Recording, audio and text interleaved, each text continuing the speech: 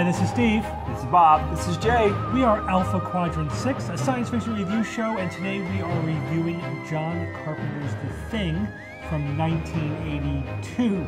Jay, why are we reviewing a movie that's 37 years old? Well, it's not just any movie, in my opinion. I don't know about Bob, but in my opinion, this is the best science fiction horror movie of all time. It is my favorite horror movie, it's my favorite thriller, and it's my favorite monster movie. Your favorite, top one, not even, what about Aliens? Aliens is a fine film. I loved it. Aliens is great. It is great. I'm not sure I could choose between the two. I say they're both top 10 classics. Sure, Yeah, absolutely. I mean, putting them in the top 10 is easy. I am daring to say that this is one of the, it's the best. It's the best horror movie of all time. What do you think, Bob? I wouldn't put it, I don't think, in my number one spot. Well, what's in your number one slot? Oh, Jet, you're going to ask me that question right now? You cannot. I can't answer that question. But it's like top 5, top 10. It's a classic. It is a classic that holds up for so many reasons. But what really surprises me doing some of this research is that this movie did shit when it came out in '82. It cost $15 million to make. It made $20 million. So it's not a bomb, but it's not a really, really popular movie. They weren't like jumping up and down. Hey, we got $20 million. The reviews were horrible. Yeah, horrible. That's really surprising. Right? Because I remember at the time we loved it, right? Oh so yes, because we if had there were taste. Rotten Tomatoes in 1982, it would have been like, you know, the critics critics give it 15 and the viewers give it 90. What were the it would have been critics one of those thinking? disconnects. I never understood why that movie didn't get any props at all. What's up with that? Well, let's go over a little bit what they said. Let's see. Roger Ebert said disappointing. He referred to it as a barf bag movie.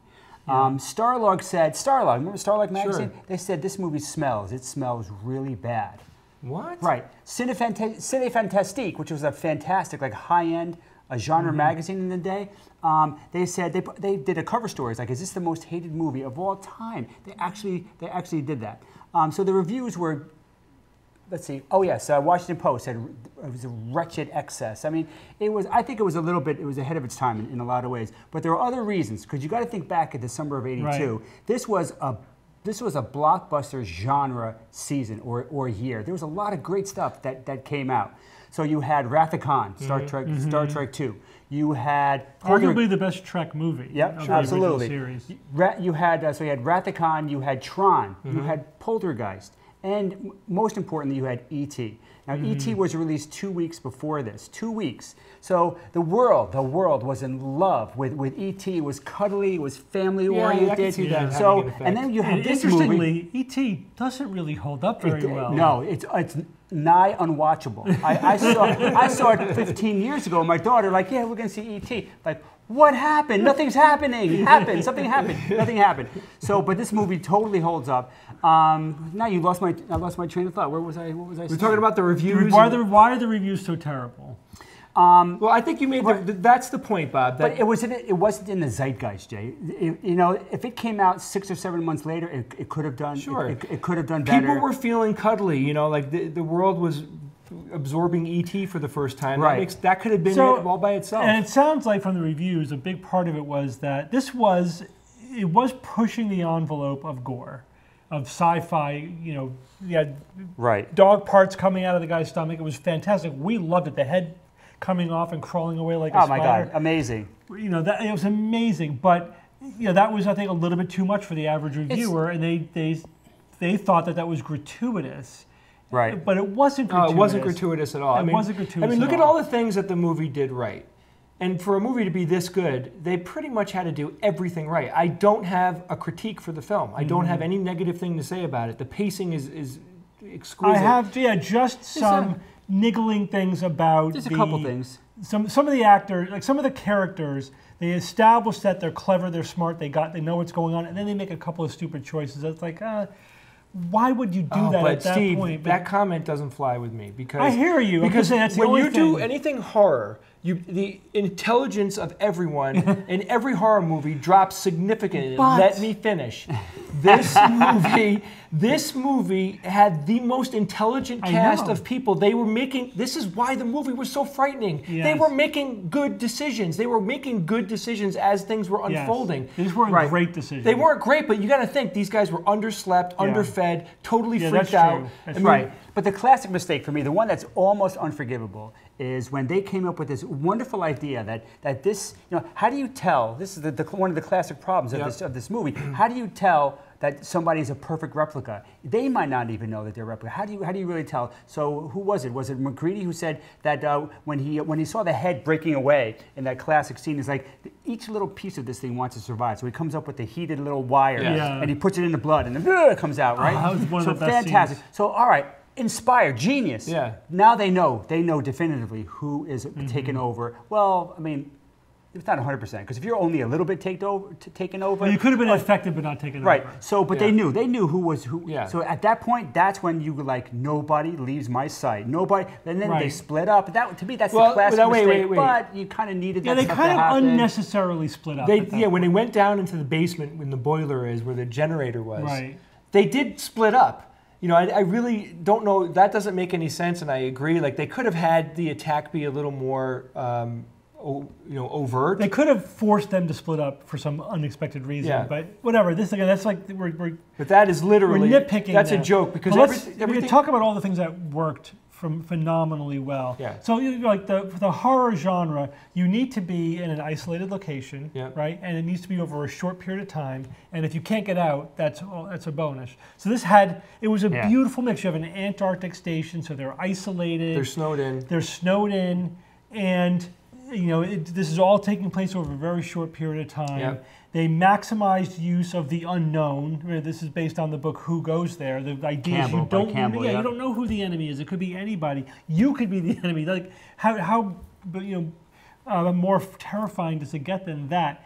And again, you're right. That the breakthrough for this movie, and remember we talked about this coming out of the theater. Yeah. The breakthrough was this is the first real major horror movie where the characters did the right things most of the time. They were blithering idiots. Sometimes they were smarter than we were. Sometimes like they did things like that's a clever idea. I didn't even think of that.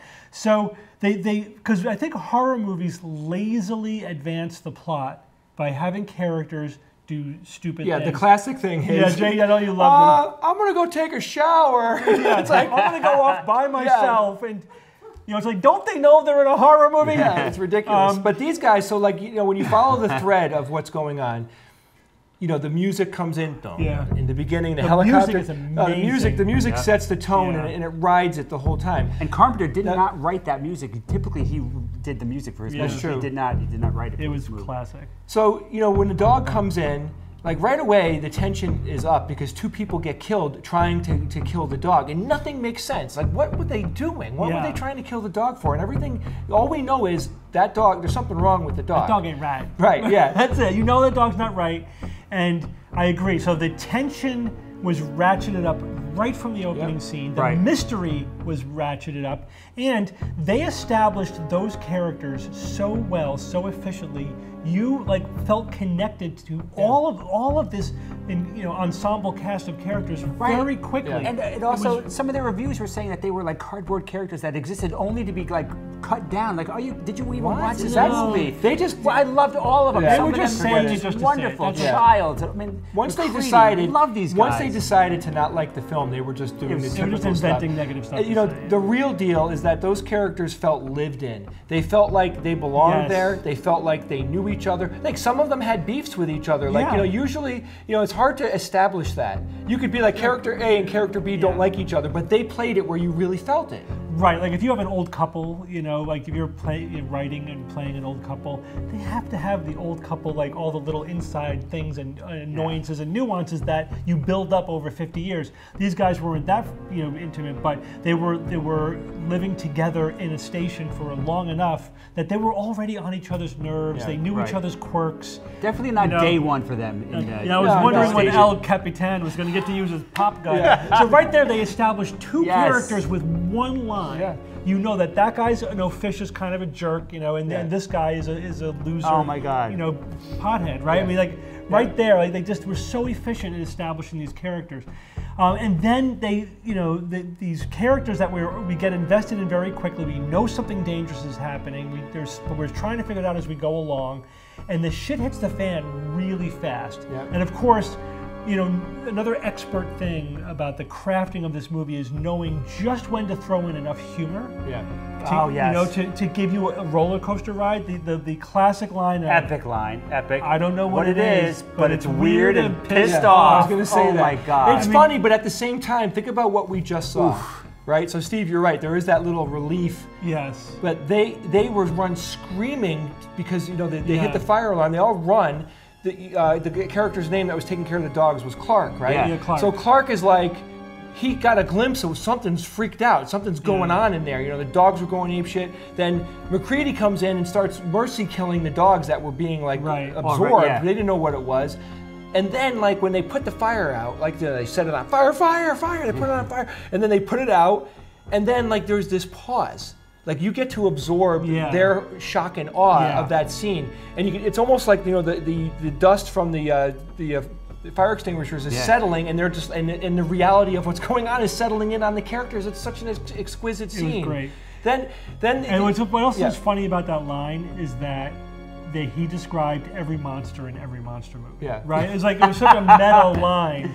You know, it's like every monster is something. It's weird and pissed off. That like describes just a generic description. And at that time, that character was infected. Yeah, no, we don't know about Clark. It wasn't. No, here we go. Here we go. This is Bob. We got to be careful because this could be a lot of talk. No, the first guy. No, I know it. The first guy was the pothead. Yes. The guy. That's the guy that said, "You've got to be fucking kidding me." Yeah. There's one scene where the dog walks into the room and you see a shadow of someone turn around, and it was him. It was him. Right. It was him. So he got hit first. Right. Now. So his line where he had that great line where he's like, he sees like the head, right? The head drip down in the legs, and he kidding me. And this guy knew exactly what it was, or maybe that's one of the things that I love about this movie. You're not 100% sure. We know he was infected, but maybe he didn't even know that he was infected yet. You know. He sort of knew. I think he obviously had the memories and personality of the character he was being, and maybe he could just let that character ride. But he clearly knew, because like when he was sitting on the couch and it was going to be tested, he knew he was going to be exposed. You could tell. But at that point, I think there's a critical threshold where you're like, whoa, okay, I'm the thing now. Yeah. I don't know. Right? I don't know about that. No, I don't think it works that way. I think it takes you over, right? Yeah. And I think it's a meat puppet at that point. Yeah, but it depends how you're infected, I think. Now, remember, it was the doctor, the guy who had a heart attack. Yeah. The theory was that he got infected by the food or something. Yeah. So with him, it could have been a slow process. But he wasn't the thing yet. He was just dying. And then once he died, then the thing remakes you, then you are 100% the thing. Yeah. But what's interesting is that we're still debating 37 years exactly. later. That's what I love about it. Super interesting. So Clark was never the thing, by the way. They tested his corpse. Which makes you a murderer. It's so many quotable lines. I mean, the movie is such a gem. You know, Carpenter lucked out a little bit because he had a delay. There was a year delay of principal photography. So we had a whole year, and he really thought about it. It really allowed him to have like nuanced kind of plotting and funky things happening. You could determine who was infected by watching what they wear, because when you're infected, you rip out of your clothes and when they burn up or something, and it's evidence. So if you track what people are wearing, you could say he's probably infected. This is the scene. Yeah, because his clothes. Because his clothes, because a lot of these characters were wearing the same clothes. Yeah. So you could track that. But a lot of mysterious things like the shadows. You're not sure who is that. The keys and all these things that are happening that we're still debating. You know, it's still here's a theory. Here's a theory that I just found out today that blew me away. What? Blew me away. Okay, so you've got McCready and you got Childs at the end, right? The camp is on fire, and McCready sits down. He's got the bottle of liquor with him, and he's just like, you know, waiting for the end. Let's just wait. Let's just wait it out and see what happens. Either of us have any surprises in store, I don't think we're in any kind of shape to do anything about it. So I think you're thinking that, okay, McCready, you hope that he's still human. Childs, he lied at one point. His clothes are different. He lied about something. So you think he's probably he disappeared too. Right, he wasn't with them. You think he's infected. So he gives him a drink of he gives him a drink of the booze, and you're like, why would he do that? Because then you could transfer infections that way. Yeah. Somebody said that, and he assumed that this is the theory that a lot of people believe. He had gasoline in there. He had gasoline in there. So imagine you give a bottle of booze to gasoline to the thing, and he sees you drink it, and you make a little face. So he doesn't know how to react because he doesn't know what's booze. Yeah, he's not. Yeah. So he drinks it, and if Childs doesn't say, "Asshole, you gave me gasoline to drink," if he doesn't say that, he is the alien. Wow. So that was the awesome test, and another brilliant test that I never would have thought of. But didn't McCready take a swig of it? Yeah, but he just held it back because he wanted. That was the perfect test for him. What's the evidence for that theory? There is none. It's just a theory. That's speculation. That's speculation.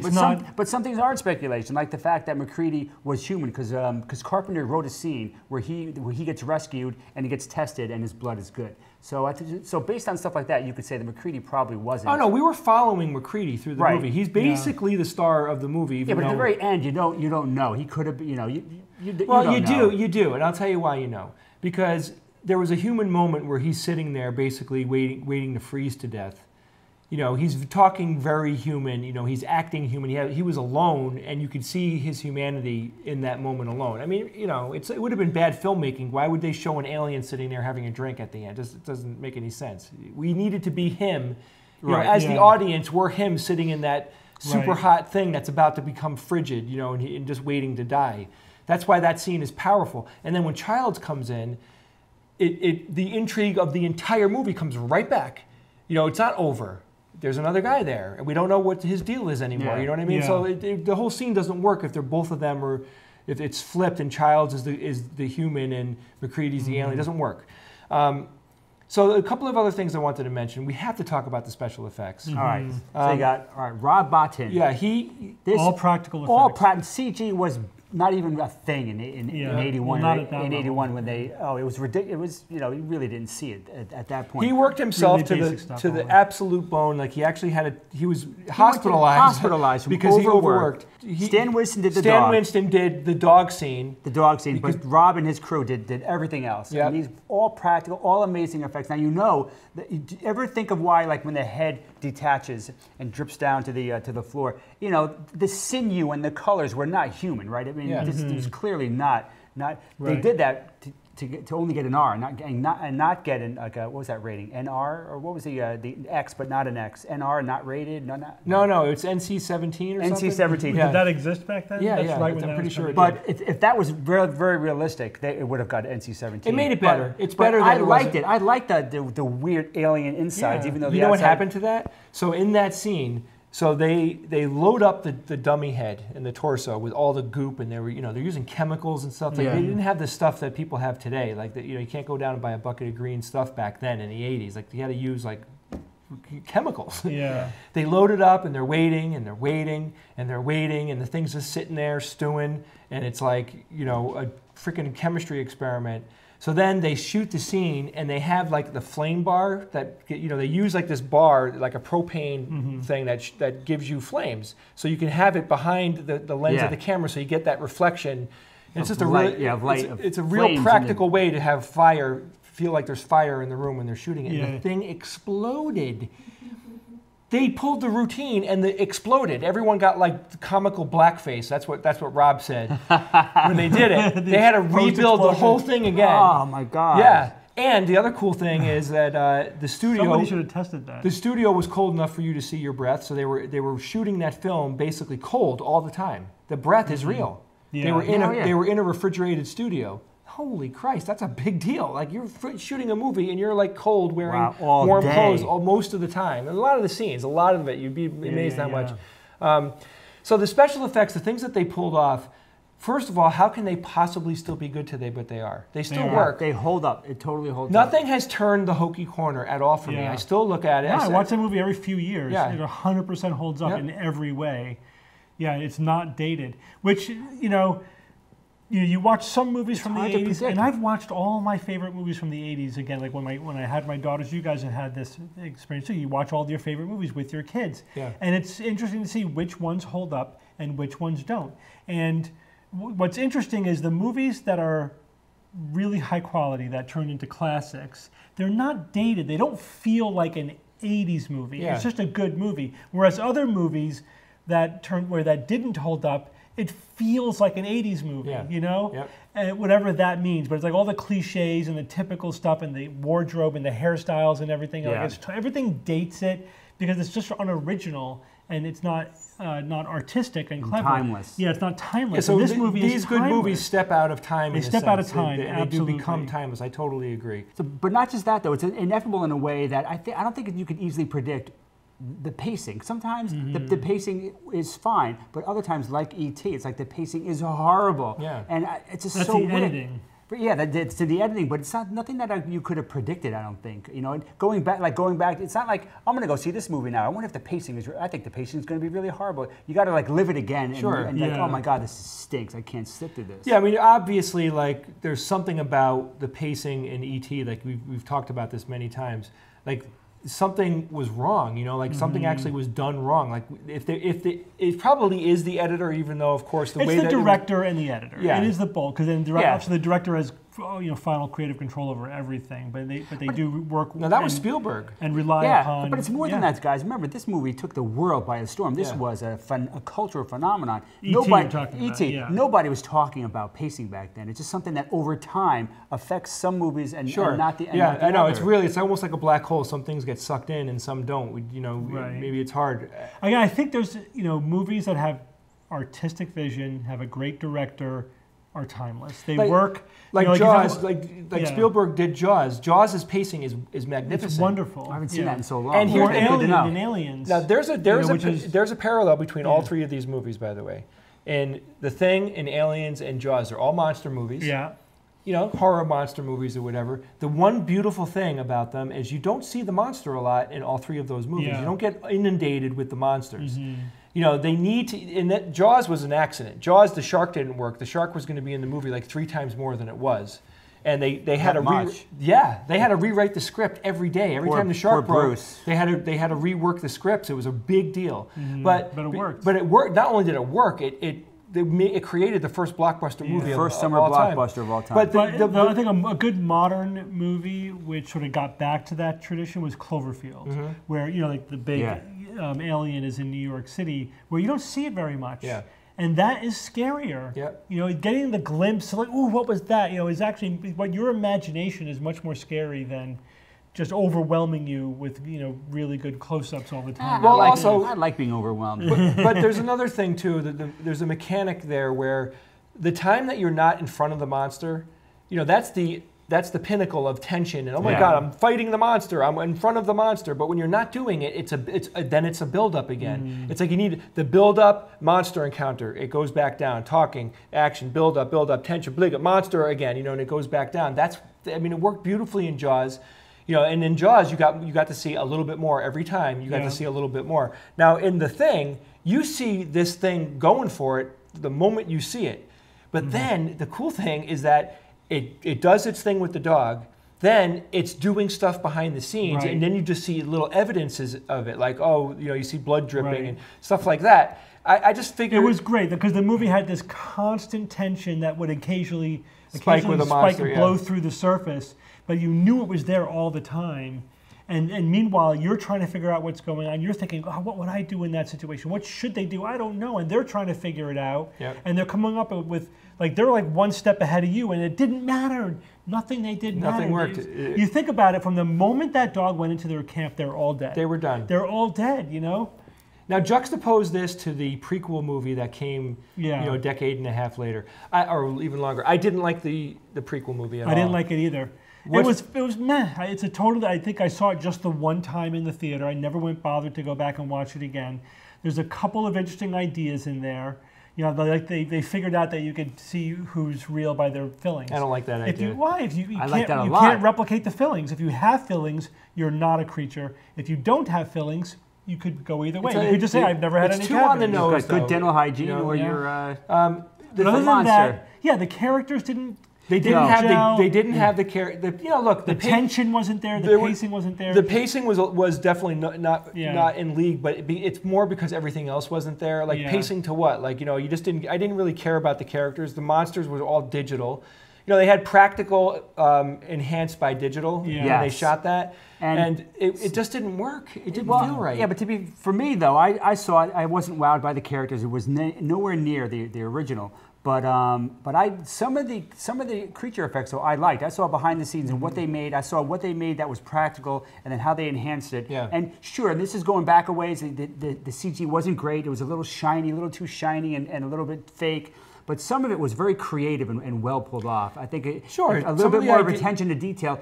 I mean, this was like fantastic. These were effects that you cannot do practically. It was like not even really possible. So I found it interesting from a visual effects enthusiast point of view. But it could have been better. It didn't. But it wasn't good enough to be in the brand. Yeah. It wasn't at that level. I don't know. You know, it's like trying to recreate an amazing movie. 99% of the time they fail. You know, it's not gonna work. Yeah, no, we're spoiled because, you know, it's like we appreciate a certain art form where we're watching the best of the best. You know, all the time because those are the great classic, you know, blockbuster movies. We also see a lot of crap movies too. Yeah. But the bar is set extremely high because there's so many things out there, and there are, you know, artists spending millions and now tens and hundreds of millions of dollars on their craft. The science of filmmaking has improved, and so I do think we're sitting now with these incredibly high standards. But it's amazing though that a movie from 1982 that was fairly low budget by modern standards with all practical effects. It 100% satisfying. Absolutely, John Carpenter by far, like hit it out of the park, and it just shows you that artistic layer is more important than anything else. That's right. That's what matters. Man, it's that script writing. The script was so solid. It was such a knock you out of the park script. Yeah. But he had the ability to pull together the right people and do all the stuff that a producer and a director need to do to make it happen. And you know, I would love if I ever ran into him at a convention or whatever. I would love to just tell him, "Hey, man, fanboy him. I'm still impressed. Yeah, you still got me." I felt bad for him because the reviews really shocked him. He was really surprised at the intensity of the reviews. But he did get the last laugh. But yes. Because there's been enough time now where we could say he was ahead of his time. It is a classic. He knows it's a cult classic, and who doesn't want to have a cult classic in their resume? So this review that we just did is this is the best what movie then? What is it? I think it's a great example of a classic science fiction horror movie that holds up over time. Yeah. That did everything right. It still can be held up as a standard, you know, for other movies to aspire to. And a little bit of a lost art in that, you know, you will never see that. You will never see practical effects. I know. We may never see that again. Maybe. That's true. Guys, thanks. I'm really happy that you let me review one of my favorite all-time movies. No, it's in my top 5 movies without a doubt. I love it so much. Let us know what other classic science fiction or fantasy movies you would like us to review. We'll do a deep dive on them as well. And support us on Patreon. Check us out at Alpha Quadrant on the number6.com, just like it says up there on our console. And what else? I just want to say, if I were the Thing, I wouldn't kill you guys. Well, you can't say that. Why? Because you would be the Thing, it wouldn't be you. But what if I were the Thing? Don't you get it? No. What if I were actually the Thing? I'd still appreciate you guys. You wouldn't, though. Well, why wouldn't I, though? Why wouldn't I? You would want to kill us. I would kill the people that are behind the tech table. Yeah, that's true. We can agree on that much. Or at least kill them first. Let us watch. Yeah, Liz disagrees. All right. Until next time, this is Alpha Quadrant 6.